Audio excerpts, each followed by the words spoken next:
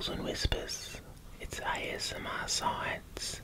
Here's a Newton's Cradle, named after 17th century scientist Sir Isaac Newton.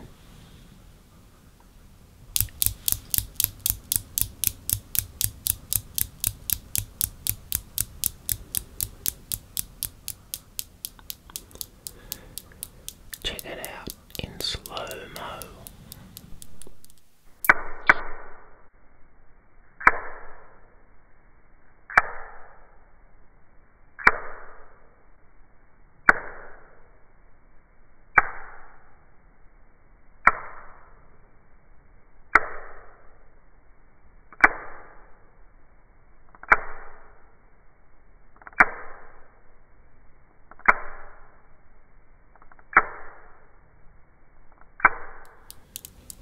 Do you want to see something really interesting? I take two balls and I pull them up and I release them. Two balls shoot off. Let's look at that in slow motion.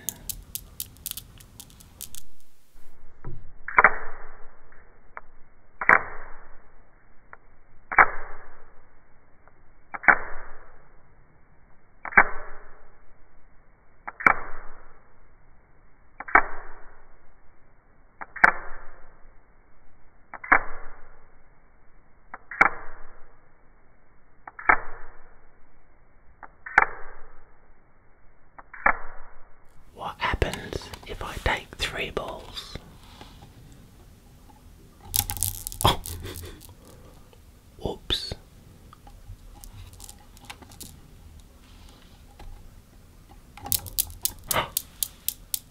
Three balls, three balls, three balls.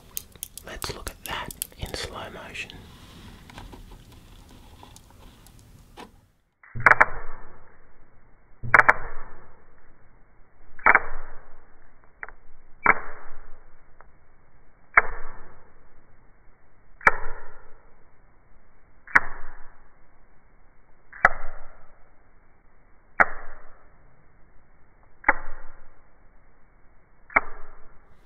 Can I possibly do four balls?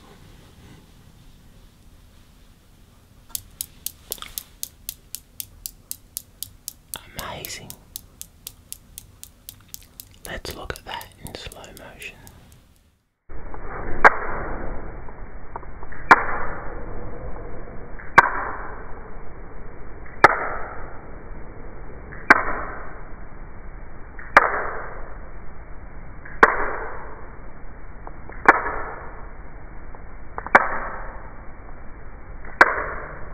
Why does it do what it does?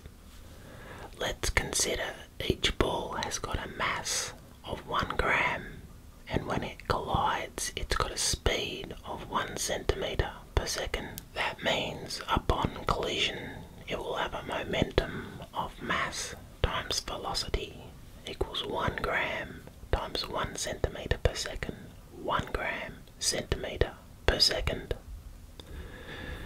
In every collision that does not involve an external force, such as this collision, momentum is conserved.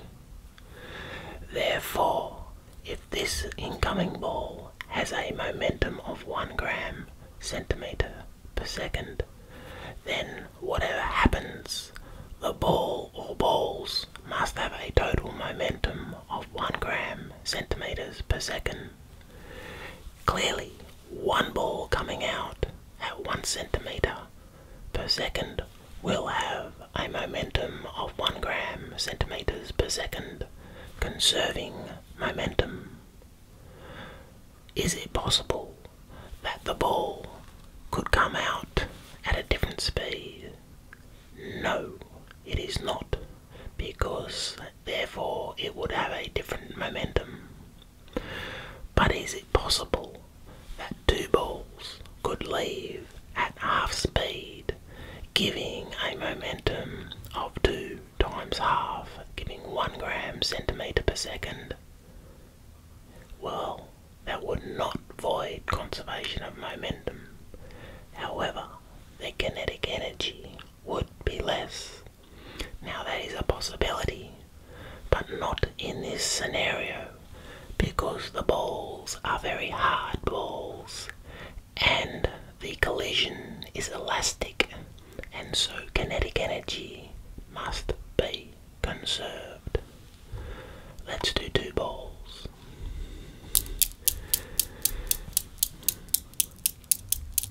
Is it possible that two balls will cause one ball to go up with twice the speed? That would conserve momentum. However, what about the energy considerations? Kinetic energy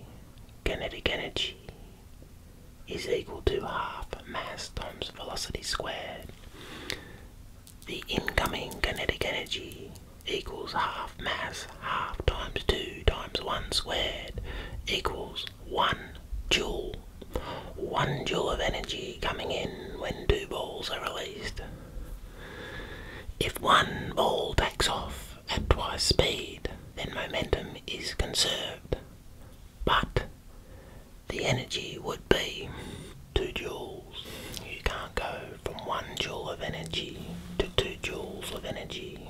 You can't go from 1 joule of kinetic energy to 2 joules of kinetic energy. That goes against the law of conservation of energy. What about when I release 3 balls? Is it possible?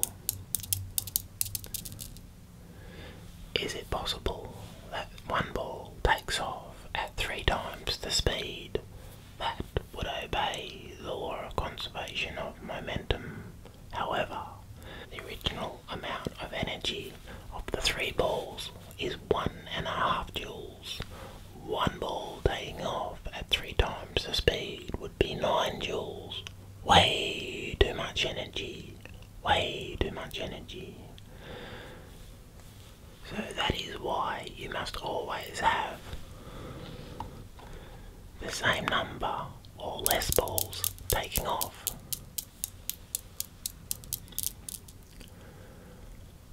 But the question is, why can't, when I do 1 ball, why can't 2 balls take off at half speed?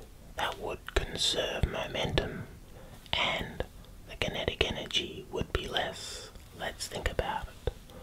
1 ball hitting at 1 centimeter per second has the energy of half a joule. 2 balls taking off at half speed would only have energy of 0.25 or a quarter of a joule, which is less energy. The energy would be converted into other forms such as heat and sound. But because this is an elastic collision, kinetic energy is conserved, which is why you must have the same number of balls taking off each time. Release 3. 3 go up. What a wonderful toy the Newton's Cradle is. Superb. What type of interaction is happening here in the middle, I wonder? I actually think it's a little bit like a compression wave. The wave passes through as one pushes on the other. The masses do not move anywhere. There is no transfer of mass. There is only transfer of energy. That's exactly what waves do. They transfer energy and not matter. Well, thank you for joining me on this Newton's Cradle episode. I do hope that you've learned some physics and that you'll join me again in the future.